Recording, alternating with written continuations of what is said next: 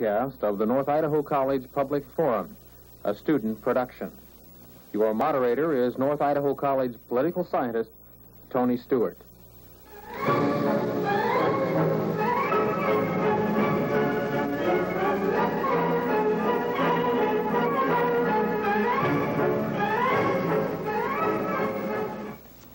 Good evening, ladies and gentlemen.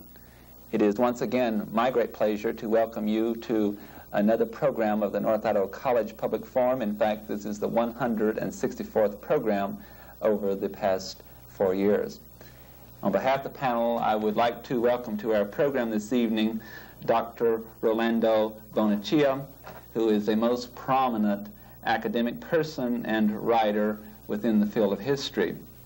Dr. Bonachilla is serving on the faculty at Boise State University. As to past academic background, he completed his graduate work at George Washington and Georgetown universities in this country. In addition to that, he is a writer and is the co-editor of Cuba in Revolution, published in 1971 by Doubleday, and several other publications. At the present time, he is contributing editor to the Handbook of Latin American Studies and a member of the editorial board of the University of Pittsburgh's forthcoming Journal of Cuban Studies. He has been on our campus today to speak to our students on the subject of internal politics in Cuba and relations between Cuba and the United States. He has consented to be on our program this evening to discuss Latin American politics with a special emphasis on Cuba. Dr. Bonachilla, it's a pleasure having you on our program. It's my pleasure. Thank you very much. I also welcome back this evening three of our regular panel members. To my far left is Professor Richard Heinemann, who serves in the Division of Communication Arts at North Idaho College, is also director and coach of our debate program, and is finishing his doctorate at Washington State University. Welcome back. Thank you, Tony. I also welcome back Mary Lou Reed, who is a regular member of this panel and is most active in political and environmental circles throughout the Northwest, and did graduate study at Columbia University in theology. Welcome back, Mary Lou. Thank you, Tony. And finally, Dr. Ken Wright, who is to my immediate left. Dr. Wright is chairman of the Division of Physical Sciences at North Idaho College and also teaches in the field of chemistry, receiving his doctorate from the University of Idaho. Welcome back. Thanks, Tony. We'll proceed to questions at once, and the first question this evening from Professor Heinemann. Doctor, in your opinion, is it now just wishful thinking to think that the Cuban people will rise up and overthrow the Castro regime? I believe so, but let me point out that perhaps one of the great mistakes that were made by the American government and the American people was to assume that the Cuban people was at any given point going to revolt against the Cuban government.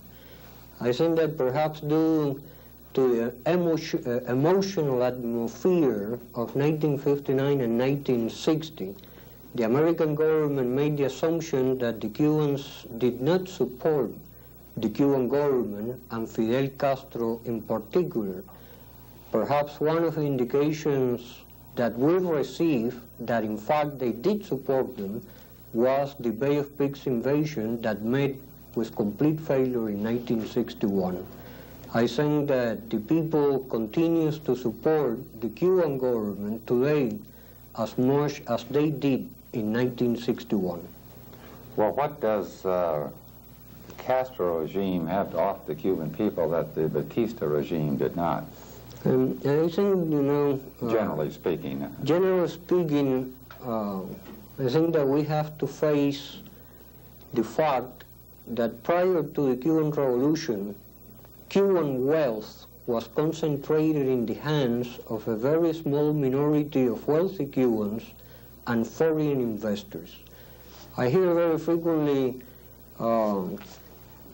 people say, well, but the Cuban society at this point does not have as many consumer goods as they did in 1958. And that is true, but one needs to keep in mind that consumer goods in 1958 were enjoyed by a very small percentage of the population. Today, the large mass of the Cuban people have access to the basic goods for survival, and they as a whole did not even have that much in 1958. You just answered my what was going to be my third question. Do they have the basic staples?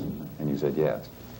Right. Fine, thank you. Mary Lou Reed. Dr. Bonachia, in your lecture to the students, you gave a list of positive results of the Cuban Revolution and some of the negative aspects. Would you mind repeating those now, because I thought they were very helpful?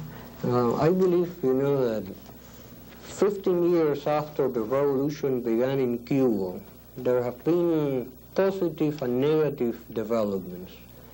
Among the positive developments have been the tremendous effort made by the Cuban government to deliver an education to every single citizen within Cuba. I think that 15 years after, the Cuban government can claim a monumental success on the educational field.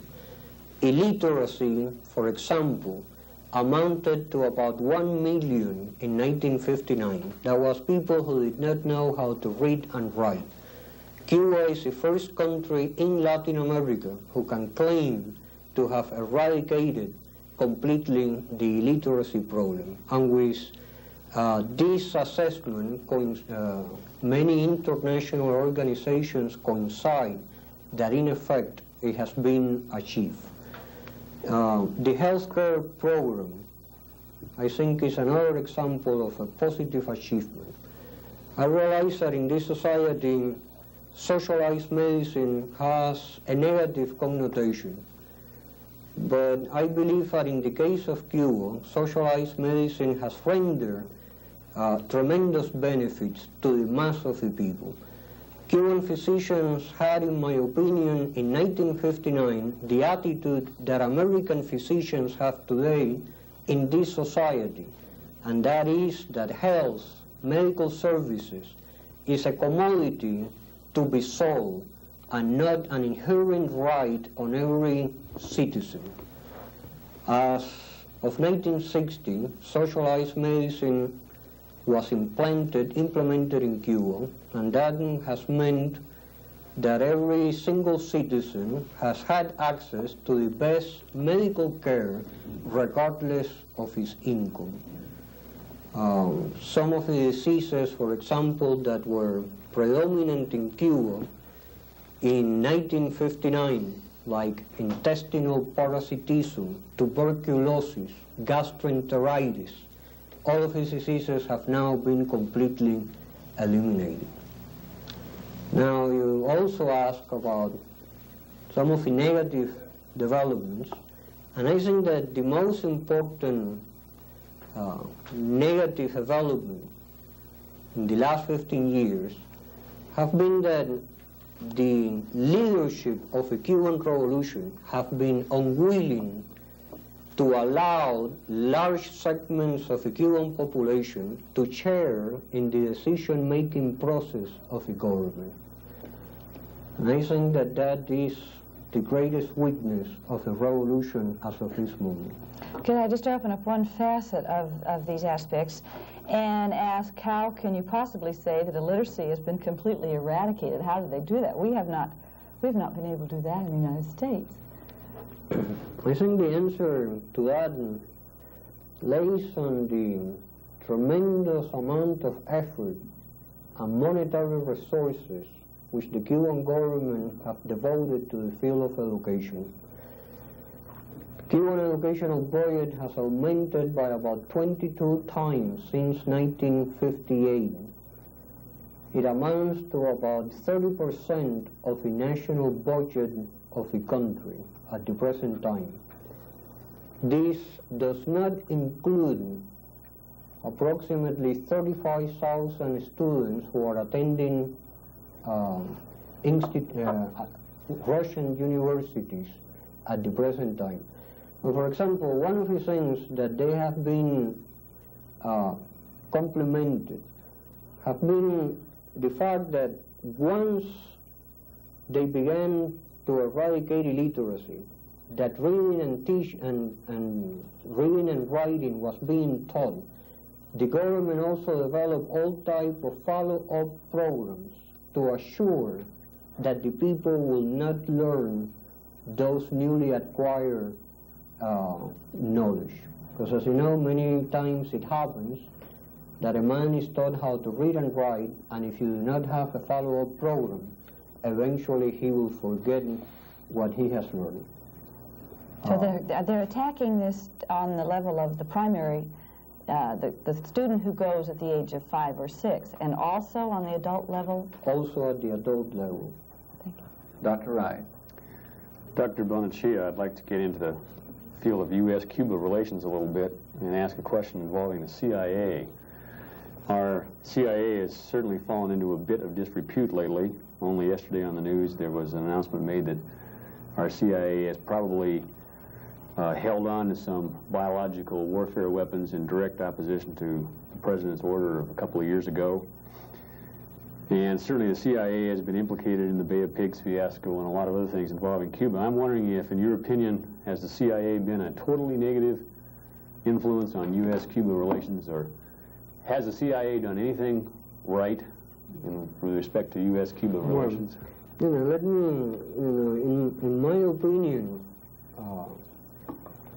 the CIA, not that I sympathize with some of the objectives of the CIA, but on the other hand, I believe that the CIA has been traditionally an scapegoat for many of the blunders committed by American presidents, perhaps due to the nature of intelligence activities. CIA cannot say when they have indeed obtained a feat, while on the other hand everyone finds out when they blunder. I feel that in terms of CIA operations, in present-day world politics, the United States, just like any other nation, needs an institution that is committed to intelligence gathering, to the collection of information that will allow the leadership of this country to make sound decisions, or at least decisions based on as many facts as possible. On the other hand, something else is when the CIA begins to make decisions as to which leader abroad ought to die and which one ought to live. And it seems like, for what we're beginning to hear, that the CIA, as early as 1960, was already making some recommendations to the effect that Fidel Castro should be assassinated as a way of undermining the Cuban revolutionary process. In the particular case of Cuba, there is no doubt that the intelligence that was gathered prior to the Bay of Pigs invasion was completely unfounded. And it seems like if the professional CIA officers became involved in the emotionalism of the Cuban exiles, who were completely convinced that the people did not support the revolution. And indeed, I think that on that, they were completely mistaken, as history showed in 1961. Professor Heinemann. Doctor, is it or is it not a fact that Castro was a dedicated Marxist during the time that he's leading the revolution?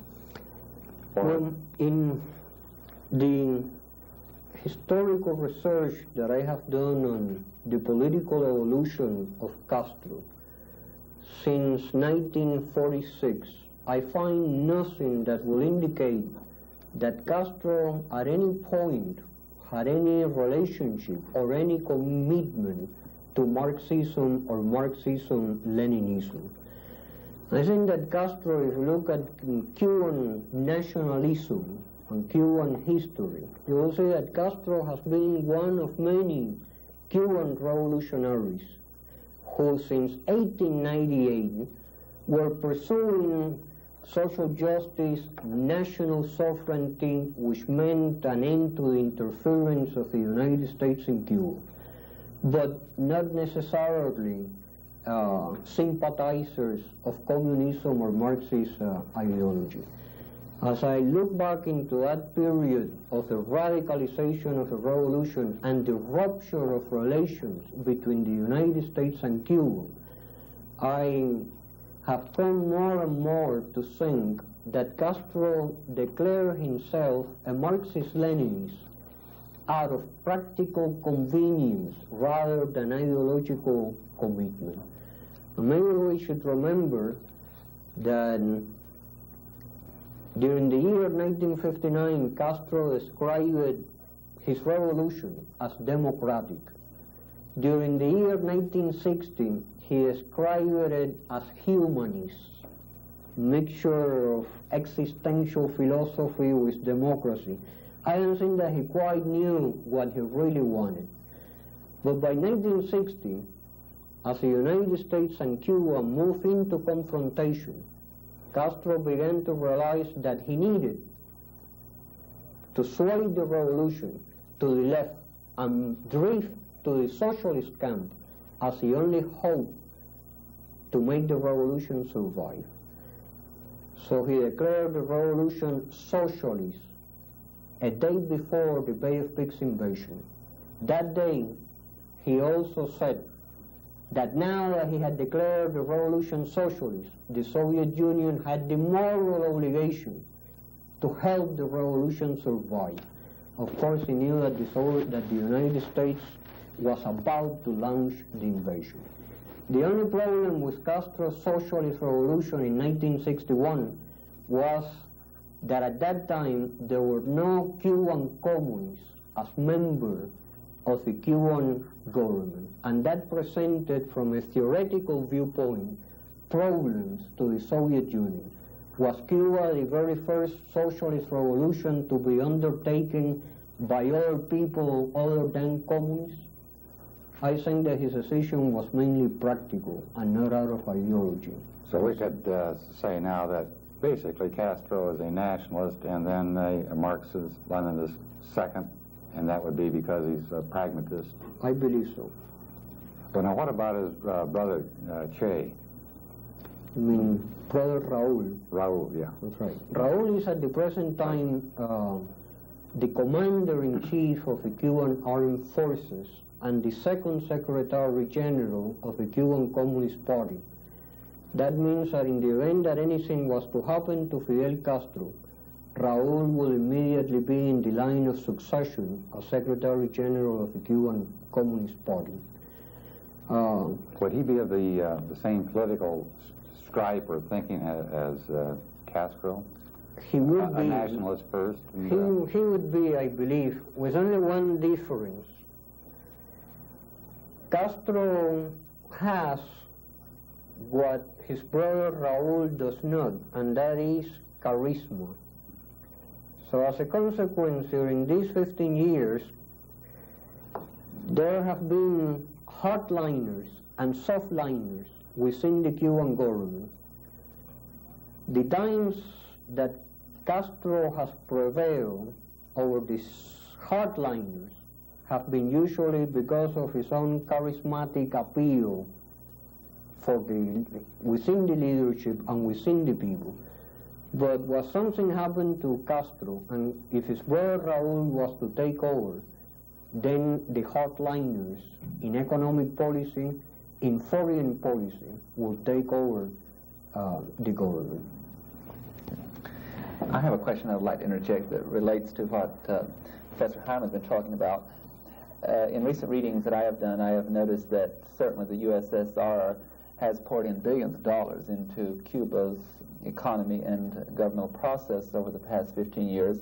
And some of the articles I've read also indicate, because of this tremendous economic support, that the Soviet Union has dictated many of the economic and political policies of Cuba, or has had at least tremendous influence over those. Would you comment on that?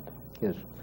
Well, as you pointed out, the Soviet Union has been the key factor that has kept the Cuban economy alive during the last 15 years.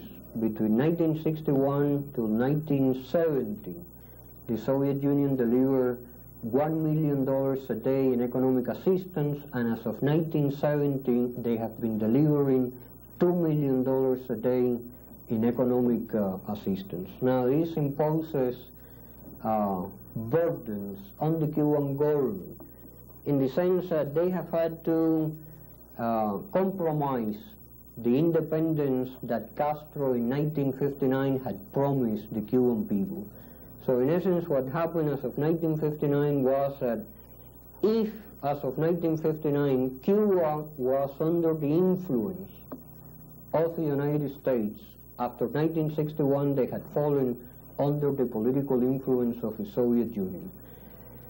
Castro, however, has tried several times in the last 15 years to regain some of his independence. So, for example, during the 1960s, he unleashed guerrilla wars in Latin America. That was his position, and a position that was not supported by the Soviet Union at that time. As a matter of fact, even though some people might find it hard to believe, it seems like if the Soviet Union was cooperating with the Central Intelligence Agency to undermine Che Guevara's guerrillas in South America. The Soviet Union did not support them at any time. Yet, eventually, Castro was also forced to comply and drop his adventures in Latin America.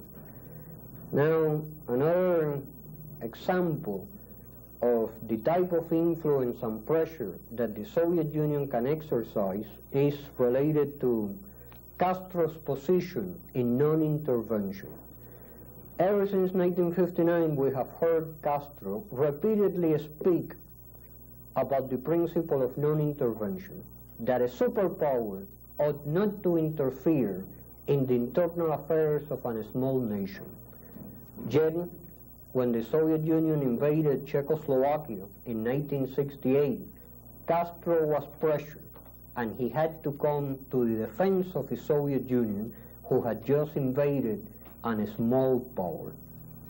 So this is, I think, examples that even though he would like to maintain his independence, in crucial issues to the Soviet Union, he has had to give in and follow the dictates of Moscow. Thank you. Mary Lou Reed.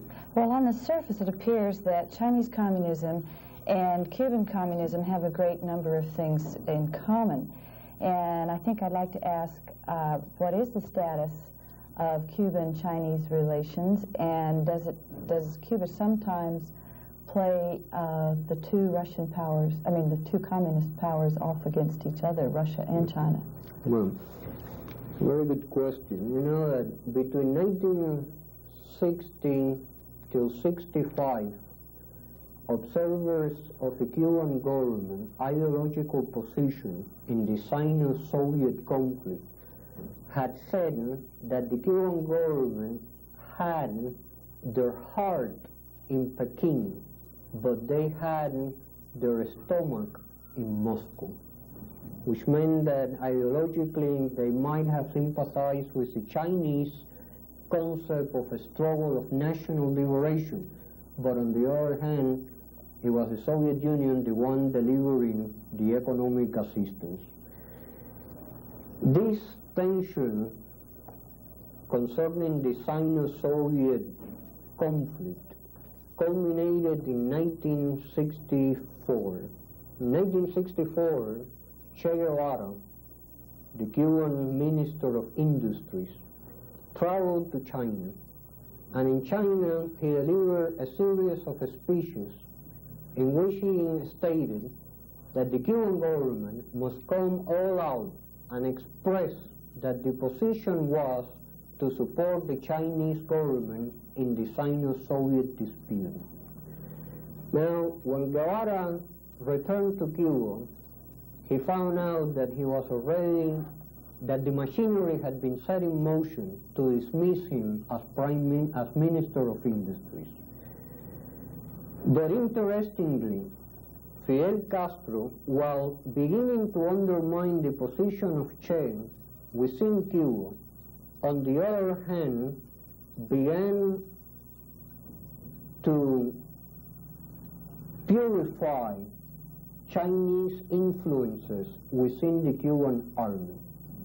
So all of those that were supporters of national liberation wars were immediately expelled from the Cuban armed forces. By 1964, the Chinese refused to sell rice to Cuba. And in 1964, this is something that it has now been forgotten, but in 1964, Castro accused Mao of being a senile old man who did not understand Marxism-Leninism.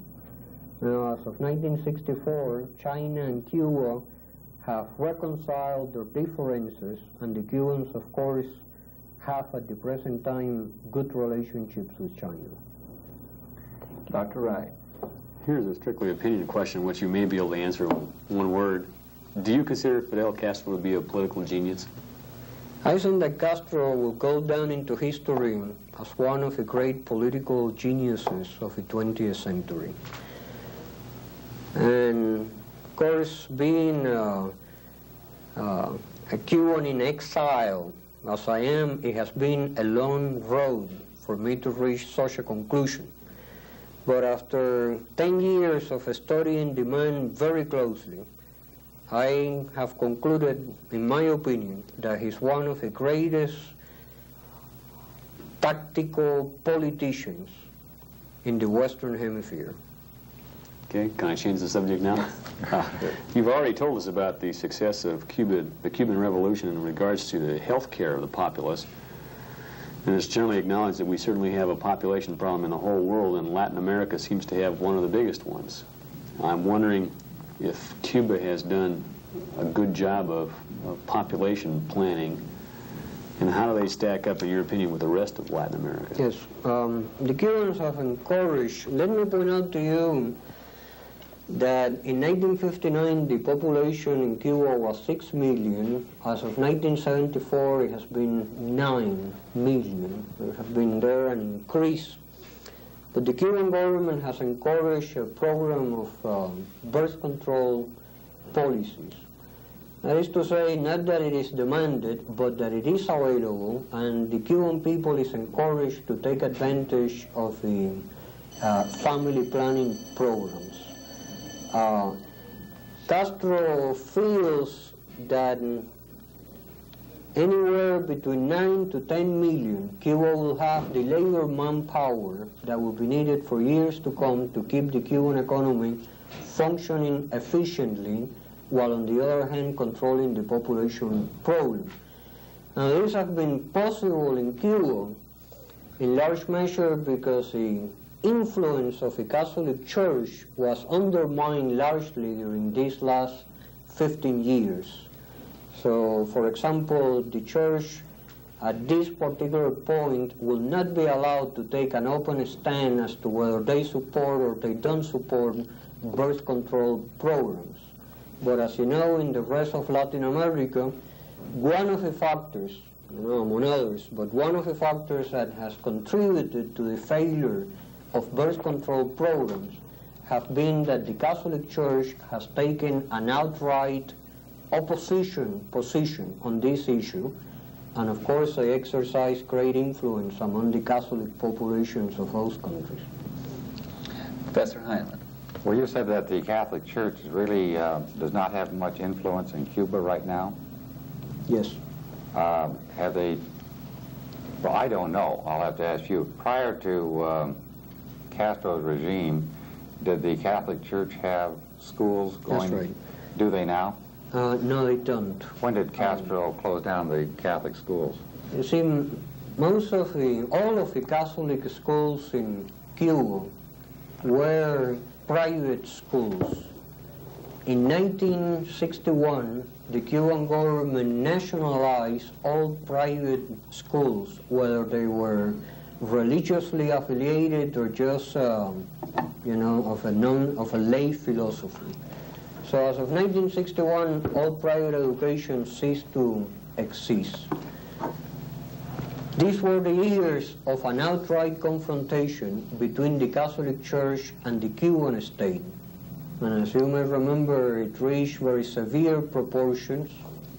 In 1962, the Cuban government deported about 80% of the Catholic priests and nuns from the island. 1968, relationships have begun to be accommodated, and the Cuban government now has ceased harassment of those citizens that would like to attend religious services on Sundays. But the activity of the church is confined to Sundays as far as Mass or religious services. Does Cuba have a cardinal in residence there? We used to have, but the Cuban cardinal in residence died in about 1960. What the Cuban Republic now has is a papal nuncio, or a representative of the Roman Catholic Pope in Havana, which is, by the way, a very progressive individual who have accomplished a lot in terms of ameliorating the tensions between the church and the state. All right, another approach here. How long do you believe it will be before the United States resumes full diplomatic relations with Cuba? I think there is a very good possibility that after the next presidential election, we will see the American president moving toward negotiation, direct negotiations. I feel that already both Cuba and the United States government have given many signals that that's where they are going to or leading to. But I think that President Ford right now may not wish to establish direct negotiations that could alienate some of the more conservative senators before the presidential election. Now, it might be that after the next election, we will see then something set up to deal with the problems involved in recognition. Fine, thank you. Dr. Bonaccia, I have a global ideological question that certainly relates to Cuba and the rest of the world.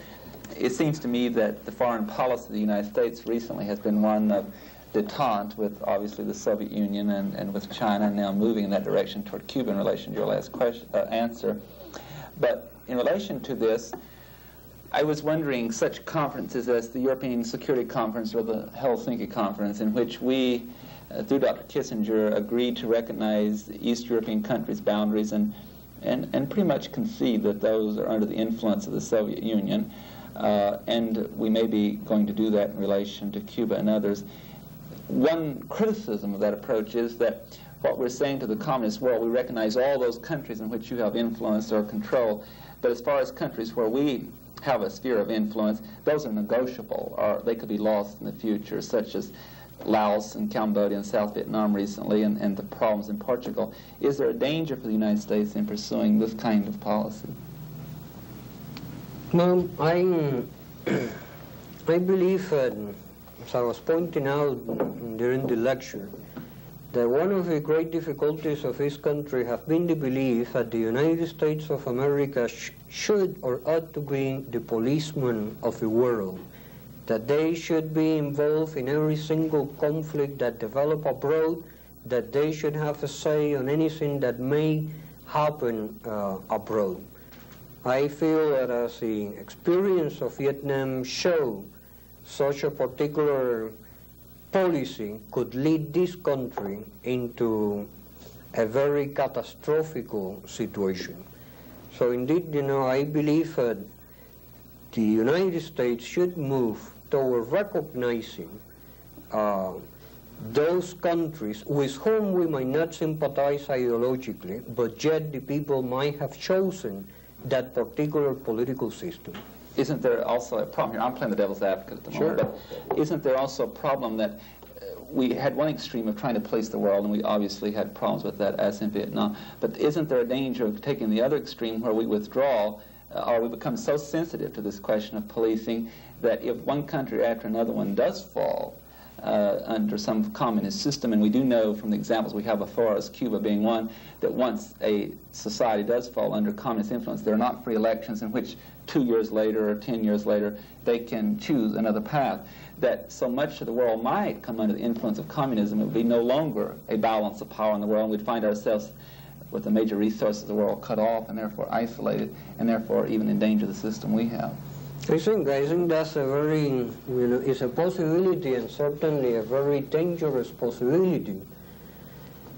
But I think that one of the tragic developments, as I see it, in American society in terms of global foreign policy is that somehow it seems that as of the 1950s, this country has tried to rely more and more in military force in order to influence other nations.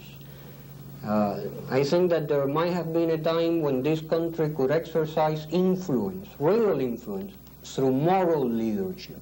It somehow seems that we have steadily moved to influence other nations either in terms of the money that we give them to see if we can buy them off, or in the last resort, the utilization of military force. I think that in both instances, that is not the way to influence or create lasting friends in the community of nations. But I think that what we have to keep in mind is that when there is a revolution abroad, when there is a possibility of a communist takeover abroad, it is not simply because the Communist Party mobilize its men, who usually are a very small minority in underdeveloped countries, but the causes for revolution lie on the poverty that is prevalent in those nations, the oppression that the people suffer, the lack of education, the lack of health facilities.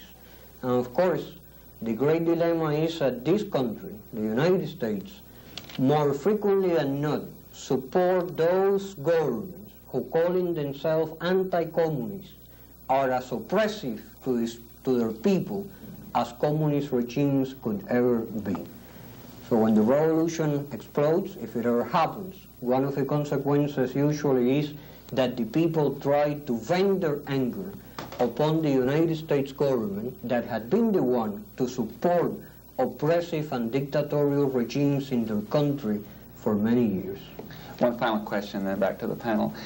Based upon that, if we do try to lessen our influence, and there are free elections in other countries, I'm speaking of Italy and France in the future, along with Portugal and others, if from time to time the decision of the electorate temporarily is one to experiment with communism, but through the process they lose their freedoms in that modern technology is brought from the Soviet Union and other countries to keep and maintain total control once it is there. How do we, as supporters of a different ideology, a representative democracy, ever back the wall up? That is, how do we ever turn around a system that has taken such control in countries where there's no longer an option for the citizenry? Well, you know, let me say, Professor Stewart, that if I had the answer really to that question, I might not be, after all, a professor, and I will be perhaps in the White House giving solution to that problem. No doubt that it is a great dilemma. But I believe that on the final analysis, once a political event has taken place in a nation abroad, it is going to be up to the people of those countries, for that particular country. But this is the point. If it is a country where the people have no say, but only the small echelon or the Politburo of the party, then how does one resolve that problem? I still feel, you know, maybe I'm thinking of Thomas Paine, who said, "Give me liberty or give me death." And I will narrow it down all the way to the point that if a government has been imposed, then you might create the conditions for a revolution within the people that might topple that regime. But what I'm saying is that the United States government cannot create the conditions that will propel another nation to accomplish another objective. You know, and I think that we have a case on Vietnam. We could pour into Vietnam billions of dollars. We could pour all the blood that we want to pour. But if the people does not have the determination, there is nothing that we can do. And that is the point. There are also other examples, aren't there, such as Hungary and Czechoslovakia, where the conditions apparently were ripe for revolution, and the revolution did take place, but a greater power with modern technology, the Soviet Union came in and simply could destroy that will. True, but I think that this is, of course, related to superpower politics, give and take when the United States landed in the Dominican Republic in 1965, the Soviet Union recognized a sphere of influence of the United States. I do not know, maybe I am optimistic, but I feel that perhaps with the passing of time, the will of the people might be coerced temporarily, but not forever. Lou Reed. Professor Heinemann brought up the possibility of renewed Cuban-U.S. relationships or relations, and I think we should perhaps discuss this in the light of Cuba's economy. Do you feel that they now feel that the U.S. market is essential for the economy of Cuba, and that this will be a great motivating factor towards reaching a reconciliation? Yes. Well, Cuba could survive economically without economic relations with the United States. But on the other hand, the Cubans are aware that if they succeed in re-establishing economic relations, things are going to be a little bit easier for Cubans themselves. So for example, the Cuban government is very much interested in obtaining spare parts for industrial machinery in Cuba. Even up to the present time, all of the machinery of the sugar mills, of the electrical and telephone companies, is machinery that had been made in the United States government. The deterioration of the machinery had had an impact on the Cuban economy. Some of that machinery, spare parts, had been replaced, others have not. So I would say that the Cuban government, for example, would be interested in acquiring those products. They will also be interested in acquiring some medicines which are not available in Cuba, or which are extremely expensive if you purchase it through the Soviet Union. But whatever happens, I believe that it's going to be, at least at first, on a cash basis. If the Cuban government has the capital to purchase, then the United States will sell. It might be that with the passing of time, the United States government will agree to lend credit to the Cuban government. Well, what do you think is in it for the U.S.? Do you suspect that there are pressures upon the administration from some of the businesses who would like to seek reparations from the industries that were expropriated? You suggested that you didn't think this subject would come up till after the election. My question is, do you think there's a business influence for, and also do you feel that the Cuban exiles in Florida are a very strong political force working against reconciliation? Mm-hmm. Well, first, concerning American businessmen, there is no doubt, in my opinion, that American businessmen are interested in exploiting the Cuban market, particularly if Castro has the capital to pay in cash. So certainly I think that the American businessmen have the same attitude toward Cuba than they have shown toward China or the Soviet Union. If you have the cash and we get the product, we will sell it regardless of ideological considerations. Now, in that sense, they are a force for re-establishing relations. As far as compensation of what they lost in Cuba, they might or might not press for that. The reason being the following. American businessmen lost in Cuba about $1.8 billion, but the United States government, as of 1960, allowed the multinational corporations to write off in tax deductions everything that they had lost in Cuba. So, for example, there are some economists, observers, who have said that already the multinational corporations have obtained the capital that they lost in Cuba through tax deductions ever since 1960. So then the question is whether the United States government will try to collect from the Cuban government. But so far, the United States government have not really come forth and said that this is going to be one of the issues, preconditions for recognition of Cuba. I think that it will come up in the negotiations. So you feel the compensation then would be due directly to the United States government rather That's than right. to the businessmen? Well, could you say something about the political force clout of Cuban exiles? We became aware of this during the Watergate trials, that there really was fantastic, rather right-wing conservative group that had the Cuban community in Florida had become. And since I suspect you have been at some time a part of this community, perhaps you could say something about that. I must say that being a Cuban, I have been part of a community, but politically and ideologically, I have found myself through the years having very little in common with the Cuban exile. The exile is very emotional, very narrow-minded, particularly when he comes to view problems related to Cuba. So if you were to speak to a Cuban exile, he would tell you that 15 years after, the revolution have not accomplished anything that is positive. He will not give even the slightest credit to some of the social undertakings of Cuba.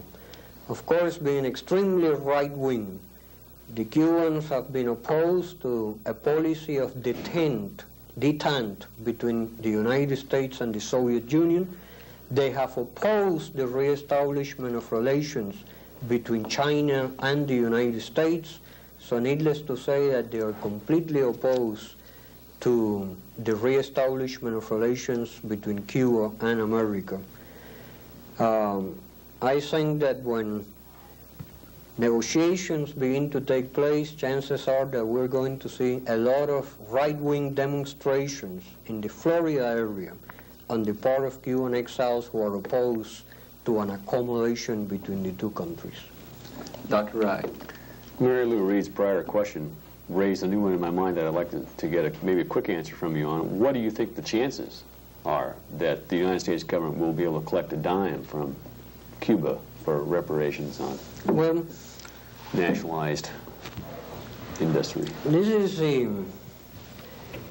Castro, you know, again, is a very pragmatic and practical politician.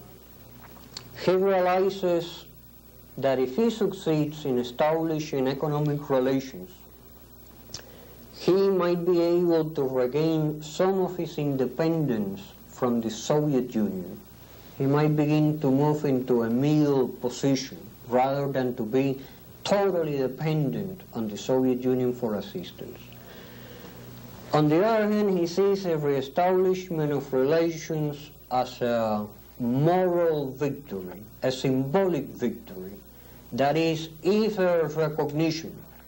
For the Cuban Revolution, it will mean that the United States has come full circle, that they had failed in overthrowing the revolution, and that now they recognize that the revolution is there to stay. Those two things, I think, are important for Castro. And for that reason, I think that he might be willing to entertain the possibility of paying some compensation for those properties, if that might be one of the issues that the United States bring as precondition for recognition. I do not think that he will pay the full amount, because if you charge interest to the $1.8 billion, then the compensation will have to amount to $3.8 billion. I don't think that Cuba will be willing to pay that much. But somewhere in between, Castro might reach a compromise and pay. So the cost might be well worth what he stands to gain. I think so. The next question I have to ask may be more obvious, and the answer may be more obvious than I think it is, but I'm wondering if you think that Fidel Castro was acting out of strict necessity, that is, as a pawn of the Soviet Union, when he allowed Soviet missiles to be put into Cuba, or whether he did that as a carefully planned political strategy. Well, I give you my own opinion, which certainly is not shared by many scholars of the Cuban Revolution. As you know, the consensus is that the Soviet Union utilized Cuba as a pawn, that they had attempted to dislocate the balance of military power between the Soviet Union and the United States.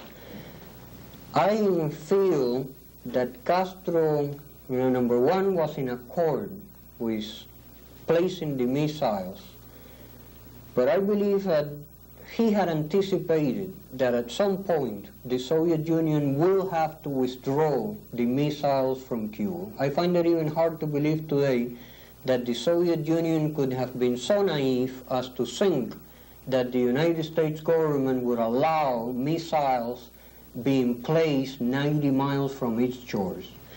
My opinion is that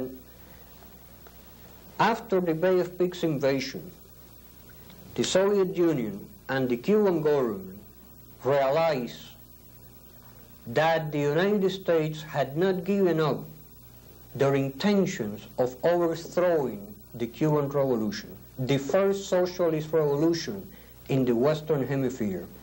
And you may remember that when the late President Kennedy spoke to the Bay of Pigs invaders in December 1961, he told them, "I assure you that this flag, the flag of the Bay of Pigs invasion, said that this flag will be returned to you soon in a free Havana."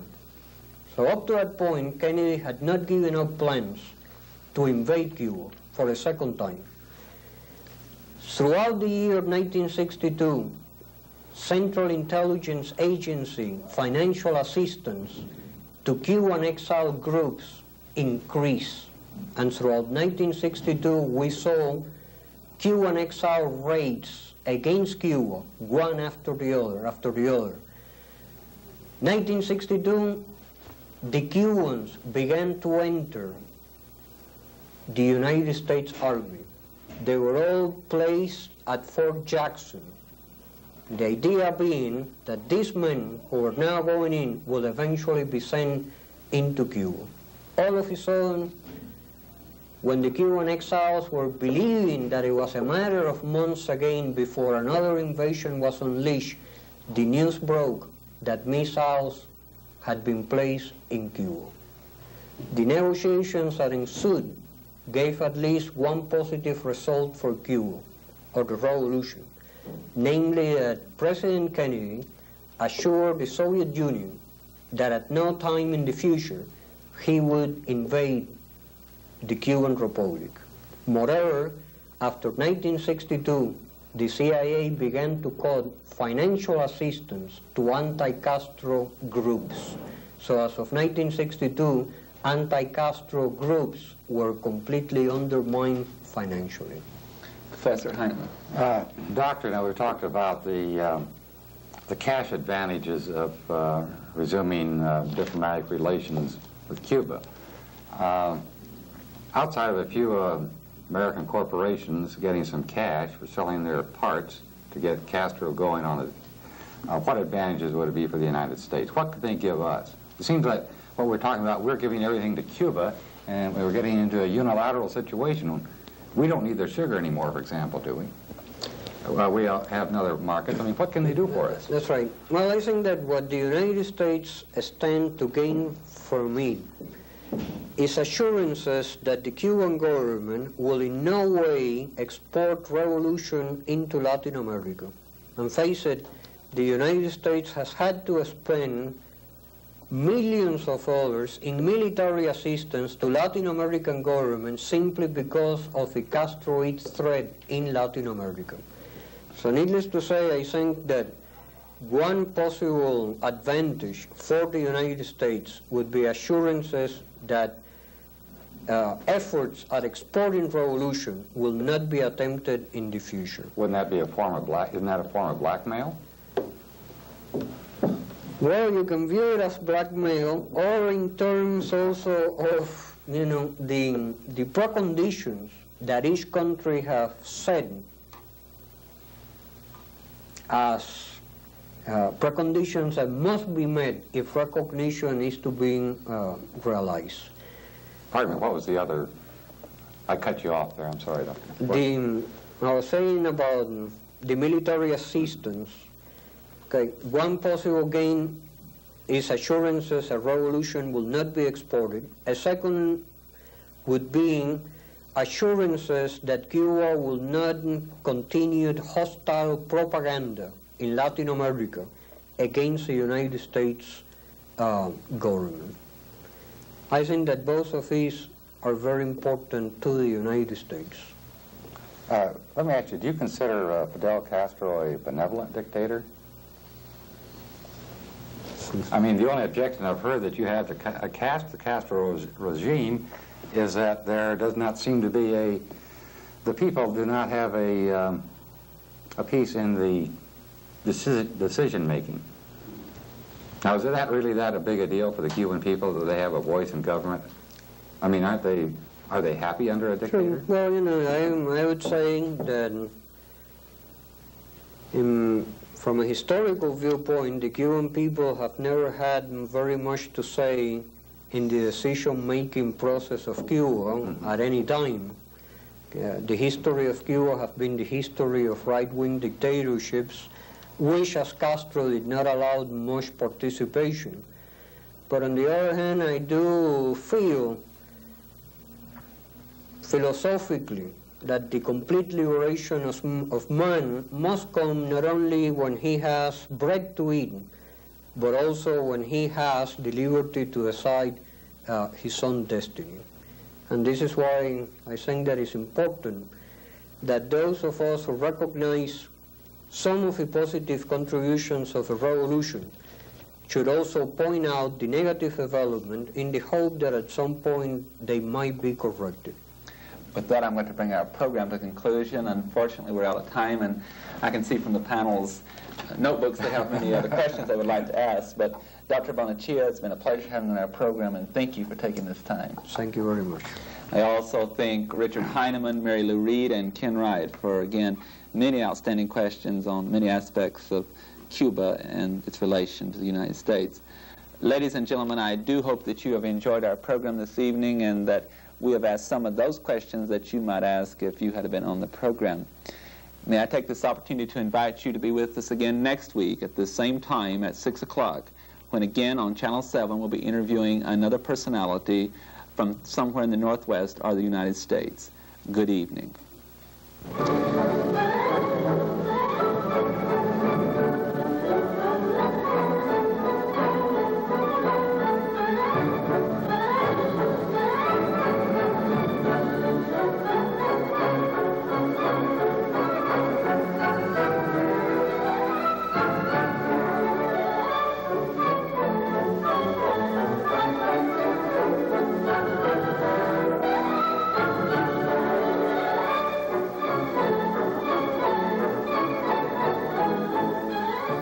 The North Idaho College Public Forum can be seen at this same time each week over this station. The preceding student production was brought to you by videotape recording.